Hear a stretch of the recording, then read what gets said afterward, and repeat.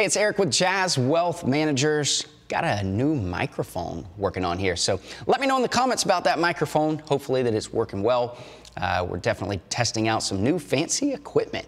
Today I want to talk about how to plan for retirement. Now, it sounds pretty cut and dry. I mean, there's tons of calculators that are out there, but what you've got to really figure out is making sure that you're taking everything into consideration, because I've seen so many people that like Excel spreadsheets and all these different things, and they're starting to track stuff, but they're not taking everything into consideration. So I want to show you in our nest egg planning software what we can look at, how we can really track retirement and look at what you need to be putting in to make sure that you are going to be on track for retirement. So let's go ahead and we'll jump right in, and I will go through this with you.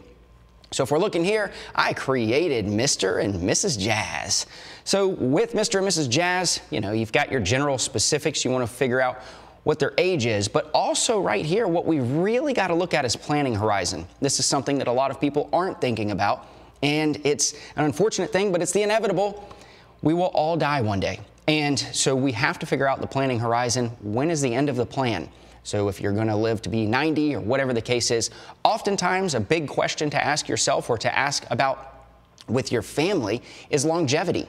Because is longevity in your family or not? You know, did your parents pass away early? Are they still living? Do you have grandparents that are maybe 95, 100 years old? And another question to ask with that is, are they in good health? Because, you know, I had a great grandfather who lived to be 98 years old, and he was in excellent health almost the entire time. They never went into a nursing home, anything like that. Other people, they may have to go into a nursing home, assisted living, all of these different things. And when that happens, that's extra costs that we're going to have to incorporate.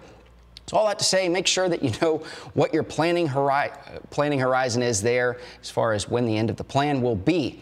So then from there, we always want to look at income. You know, what is exactly your income? What is your salary? And make sure that you're taking into account also what your wife or your spouse or whoever that may be's income, such as this right here, Mrs. Jazz. So we want to make sure that we have that. Something that you want to look at with that we look at is the annual increase. Sometimes you may have an annual increase. Oftentimes a company is going to give you a 3% boost or a 3% cost of living adjustment each year, known as a COLA. So make sure you're taking that into consideration. Social Security, this is a big one. When it comes to Social Security, it's good to know what you're going to do, but at the same time, you may not have a clue how much you're going to get in Social Security. A great thing to do, especially if you're older and you've been working quite some time and you're getting close to retirement, is to go to ssa.gov.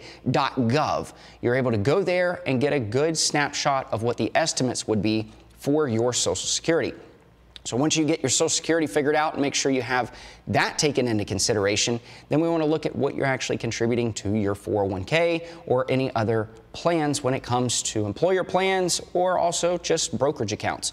So make sure you know what first you're putting away, but then also you want to also take into consideration how much the company is matching for you. That's always a big one, because that's going to help boost your probability of success when it comes to retirement. We want to make sure that we're taking all different numbers and calculating for those. Make sure that you're figuring out, as I said, you know, brokerage accounts, Roth IRAs, anything there. Now, when it comes to net worth, what you're going to want to think of is a bit of everything.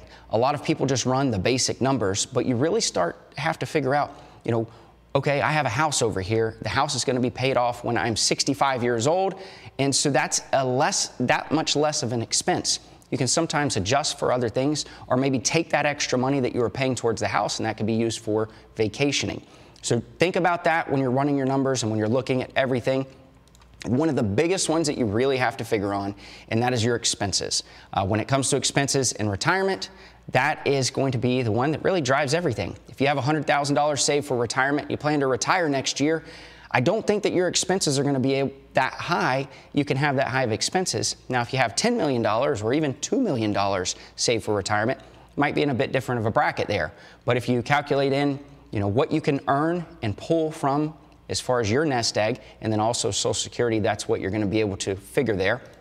And then when it comes to goals, you have your retirement expense, which we had just talked about, when you're actually going to retire. But one you've got to really think about is healthcare. Because healthcare is one that everybody really freaks out about. Everybody that I talk to, especially if they want to retire before Medicare age, they all get concerned when it comes to healthcare.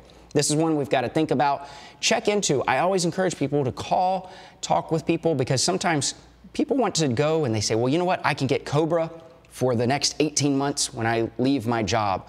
Well, that COBRA may cost a lot more than actually going into the marketplace and getting health care right this second.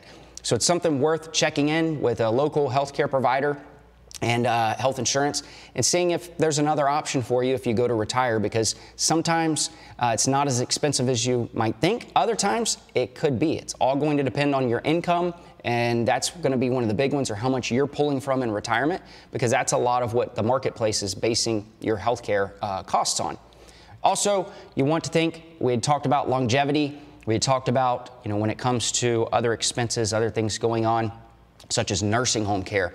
Right this second, our Nest Egg software is actually calculating in-home care national average. That's $59,488 a year. So can just show you, now let's check this out right here. Nursing home national average. So if we did that for Mr. Jazz, $108,405. That's a plan tanker right there. When it comes to long-term care insurance, I could get on a big soapbox, because to give you a little background with me, I actually used to work with a company that sold investments, which wasn't a fiduciary. That's why I walked away from the opportunity that I had there. And they sold the investment side of it. They also sold the insurance side of it. And when it came to things, long-term care was not something that I was a big fan of, because it's kind of like car insurance. You use it or you lose it when it comes to, if you get in an accident, yes, it's there. If you go in a nursing home, yes, it's there, but it could go away. There's a lot that also comes into play. It's never a fixed rate when it comes to long-term care insurance generally. So I always say, I'll put in my thing, speak with an insurance professional on this, but don't get sold on it as well. Also, when it comes to long-term care insurance, just giving you a little tidbit on that, what we're looking at here is if you don't have a significant amount of assets, then eventually what ends up happening is Medicaid would step in and take care of you if you had long-term care needs. But these are all different things that you're needing to look at when it comes to your retirement planning. So make sure that you're taking that all into account. And then from there, then you can run the numbers. Be sure with our plan, what we calculate in with Nest Egg is inflation. We generally look at, let's just say a 3% average on inflation. The United States government likes to look at keeping that at 2%, but recently we know that that is much higher. So make sure you're taking inflation into consideration when you're building out your retirement plan. If you would, please be sure to like and subscribe.